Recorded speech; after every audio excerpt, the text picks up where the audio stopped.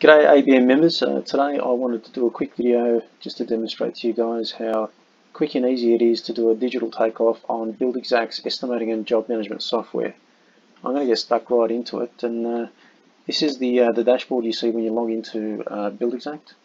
And when we click on estimates, we can click on all the jobs that we have in our system. So I've got like a test job that I've created here. I'm just going to click on that and click on plans and takeoffs.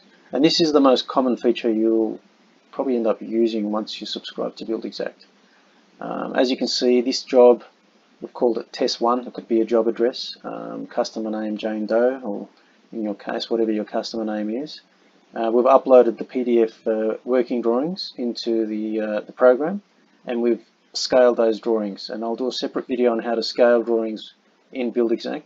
It is quite easy. It takes quite literally a few seconds to do, but we won't worry about that today. This area here is where we have a summary of all our takeoffs. So by clicking this plus symbol here, add measurement, we can add a new line item. And let's say we wanted to measure something like carpets in this house. We just type in, actually, you know what? Let's do floor tiles, and I'll tell you why in a second. And then we pick our unit of measurement. So here we can pick from one of 4 different measurements. In this case, we want to measure in square meters, so we'll click square meters. And this little triangle symbol here is your takeoff tool. So once you click that, it'll open up your drawings, and we're on the correct page. So we want to measure off our floor plan. Let's say we want to measure the tiles, the floor tiles in this ensuite here. So I'll just zoom right in. And up the top left hand corner we have some measuring tools. So because we have a rectangle shaped room, I'm just going to pick the rectangle tool, and all I need to do is just click on one corner of the room and then just use my mouse to go across. I'm going to include the area within the basin too, of the vanity, assuming that's a wall hung, and just click again, and then we get just over 6 square meters of floor tiles in the ensuite. So it's very quick. It just quite literally takes you seconds, and you can continue doing other wet areas as well. So you can zoom into, say, the laundry, bathroom or powder room. And once again, if you wanted to take a measurement of a room that's not rectangle, that's an odd shape, then what you can use your polygon tool here, and then you click on a starting point, and then you quite literally just trace around the area that you want to measure.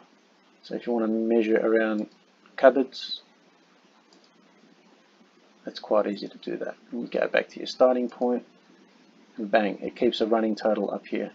It does have individual measurements just above the areas that you've measured, but it does keep a running total on the top right hand corner here as well. So once you're satisfied and you're happy with what you have, you just click the accept and save button. I'm not going to do every room, and that will summarize it on this page here. So your floor tiles, 8.7 square meters in total of floor tiles. So you're going to ask, so how do we do wall tiles, considering there's going to be different wall heights in every job? Well, that's easy as well. So I'll just click my plus symbol again, add a new line item, call that one wall tiles. Again, we'll keep it on square meter, and we'll click our takeoff tool button here, the triangle symbol, and once again the plans will pop up. I'll go back to the ensuite, and let's assume this is a house with a 2.7 meter ceiling height, and I want tiles around the entire perimeter of the or actually I want tiles on this wall here from floor to ceiling, and I want floor to ceiling tiles above, or technically above the vanity all the way to the ceiling. So I would choose, instead of choosing one of the first 2 symbols, I would choose my line item tool, and as soon as I do that, it'll ask me for the height, the ceiling height. So I'll go 2700 millimeters, and now if I click on my starting point and I measure across to the other corner of the room, or in this case I would probably measure right up to the edge of the vanity, and it would give me a grand total of 6.86 square meters of wall tiles just along that wall there. It automatically calculates the wall height and converts it into a square meter quantity for me. So if I want to do the perimeter around the vanity, then I would work out what my vanity height is, and that'll be the starting point of my tiles. So I'd go back to my wall height measurement, and instead of doing 2700, I would deduct the height of the vanity, which let's say is 900 for argument's sake, and so we have 1800 remaining. So once, I'll start from this side.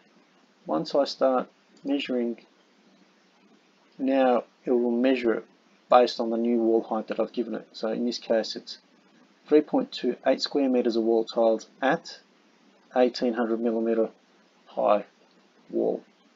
And I can even do this little bit here. So I can do that, add it in. And it still keeps a running total, which is fantastic.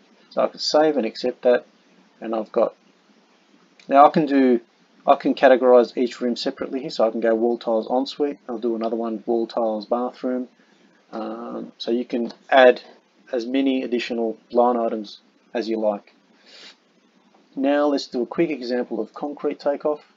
So I'm just going to write concrete slab, and to make it simple, actually before I say that, we choose our unit of measurement, so it'll be cubic meters. We're working out concrete quantities, and we hit our takeoff tool, and I'm just going to assume this slab is 100 mil depth, and I'm not going to worry about any edge beams or internal beams. I'm just trying to demonstrate to you how quickly and easily we can. So this could be a driveway, it could be an outdoor patio area, a porch, but we can talk about doing proper slabs too later on. So here we nominate the depth of the concrete, so let's say it's 100 millimeters. I'm going to choose the polygon tool because the shape of this floor plan is not a perfect square or rectangle. And I'll zoom right in and pick my starting point. We'll start from the edge of the garage, and we'll just work out the way around by clicking on every corner, and then you can even drag the plan as you go along. I'll include the alfresco as part of the main slab, and I'll just drag that down so we can get this corner, and you just keep working your way around, clicking at every corner. I'm going to assume the front porch is a strip footing, so I won't include that, and until we get back to the starting point, and just click on that. As you can see, we have 18.8 cubic meters of concrete at 100 mil. And if I was to measure somewhere else on the plan, it'll just again keep a running total up in the right hand corner here. Save and accept, and it summarizes here on the main table.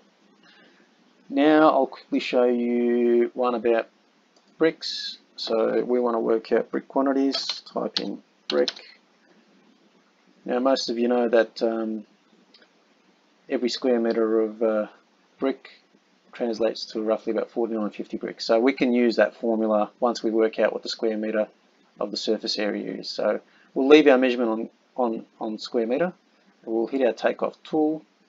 But this time, rather than using the floor plan, we'll change the page to our elevation, and we'll zoom right in, and it's really simple. Once again, if I'm going to measure the surface area of this front elevation, I would choose my rectangle tool. It's a nice flat block, so I don't have to worry about any changing levels.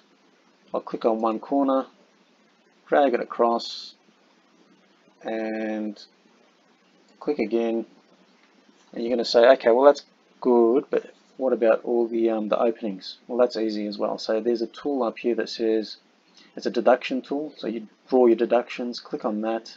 I want to deduct my garage opening. Now I just click on the corner of the garage, and then click on the other corner, and then it minuses, so it's minus 6.34 square meters from the previous total. And I can do the same thing for my entry door and the front window.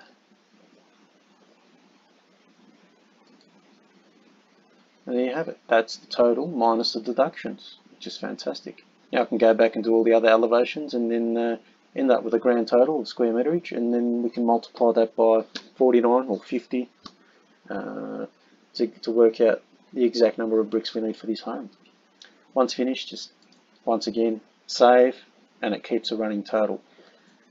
This saves you guys heaps of time. I mean, you can throw away the scale ruler, pen, paper, calculator. You don't need any of that stuff anymore.